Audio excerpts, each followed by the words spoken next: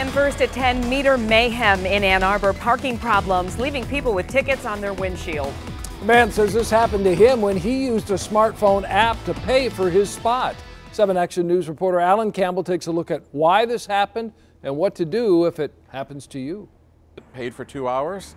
Unfortunately, an hour later, I got a ticket. Brian Craig says he tried using a parking app called epark for the first time after it was recommended by a friend. Ann Arbor started using it about 2 years ago, and everyone I know has been bitten by it already. He says it's quick and easy, but a recent experience on December 3rd has him thinking twice. Here, my app shows that I paid for 2 hours, and yet 40 minutes later, I get a ticket. Brian, who's a relative of an employee here at Channel 7, tells us after he got the ticket, he went to try and fix the issue, only to be told, "This has happened before, hasn't it?" And she nodded, "Yes, it has."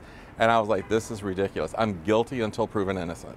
There's been issues in Lansing, Detroit, and now Ann Arbor. Attorney Sean Godwin says when fighting any kind of ticket, it's best to have proof you paid. I think the app is still the best way to pay because you have a record of the times you paid for, and that's going to provide you documentation to provide the city to fight any ticket you get. We reached out to the city of Ann Arbor for comment but haven't heard back. Brian says from now on, he's just going to go old school and play it safe and has a message for the city of Ann Arbor. They shouldn't issue any more tickets until they fix the machines.